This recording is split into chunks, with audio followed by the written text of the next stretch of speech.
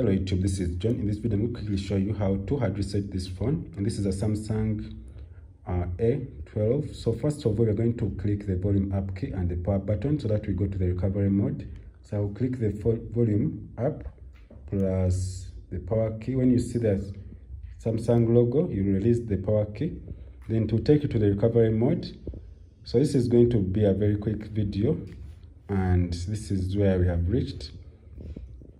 So what we're going to do, we're going to click the volume up key and the volume down key to navigate, then the power key to accept changes.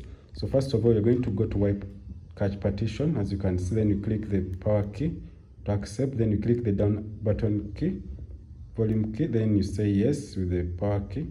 Then you're going to go back here and set wipe data and factory set. So this will go and delete everything in your phone. So you have to be sure that you want to delete everything.